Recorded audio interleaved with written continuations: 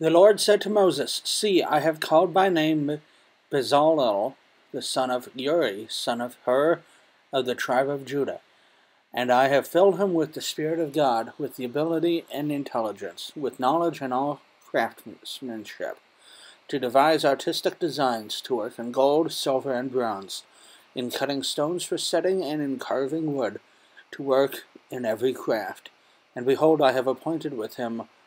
Oholiab, the son of Ashermach, of the tribe of Dan. And I have given to all men ability that they may make all that I have commanded you: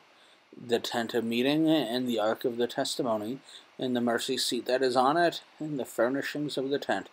the table and its utensils, and the pure lampstand with all its utensils,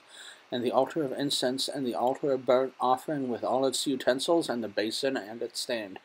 and the finely worked garments, the holy garments for Aaron the priest, and the garments for his sons for their service as priests, and the anointing oil and the fragrant incense for the holy place. According to all that I have commanded you, they shall do.